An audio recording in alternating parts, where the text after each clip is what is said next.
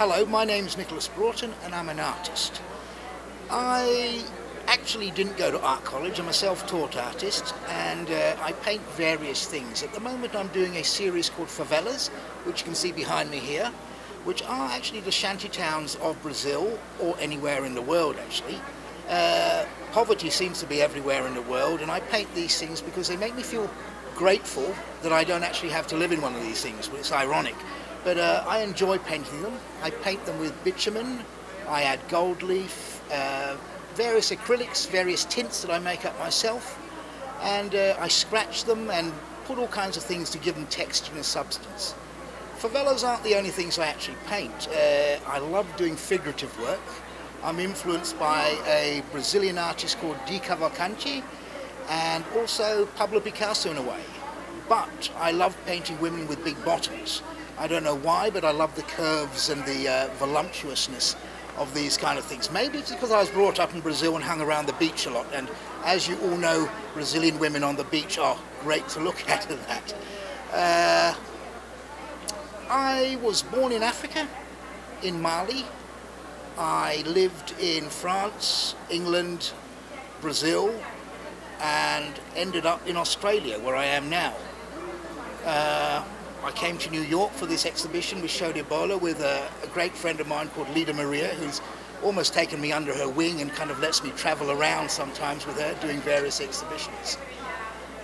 As far as my art concerned, I've painted pretty much all my life, but as some of you probably know, you can't always make a great living as an artist. So when I first started off, I was probably the poorest artist in London. That's where I actually started painting. So I got my job in a kitchen in the winter where it's warm and there's lots of food, so I could sustain my beautiful, voluptuous figure and keep on painting. The cooking actually took me around the world as well. I ended up living in Bermuda and painting a lot of the scenes in Bermuda, which are almost like the Barrier Reef in a way. You know, lovely sandy beaches, very kind of peaceful, those kind of things. But I soon got bored of those types of paintings because I prefer a lot more energy and vibrancy in my work. You know, my work is unplanned, as you can probably tell. There's houses scattered everywhere and things like that. And because I wasn't actually classically trained, I sometimes don't believe I can paint. So when I stand next to other artists who can kind of do fantastic realism and things like that, I kind of feel quite insecure and hide behind my canvas. But fortunately, some people seem to like my stuff, so I can actually sell a few things. Especially here in New York, which is the place to be, apparently. We'll soon see at the end of this New York Artexpo how I go there. When I leave New York, I'll go back to Australia. From walking around here, I've got a lot of ideas of what other artists do. I don't mind copying and stealing ideas because I think humans from a young age learn by copying and imitating, as long as you don't directly steal. I will pinch bits and pieces from other artists and put them together, which I've done here in a way. If you can see any influence in there, don't tell anyone. What else can I tell you about myself? I left school pretty early, didn't really go for the educational side of things. I've always thought I was creative, and I've kind of worked on that throughout my life.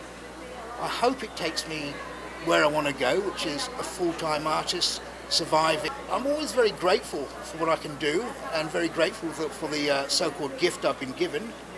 And most of the time I'm pretty happy with where I'm going.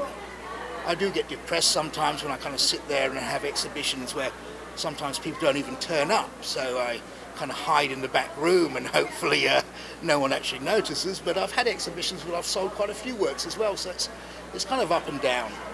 And I suppose that's what life is like for me, up and down. I like to remember the good bits and learn from the bad bits. I suppose that's all I've got to say at the moment. I hope you like my art. I hope you check out my website. I hope you buy my art. Thank you very much for listening to me. Bye-bye.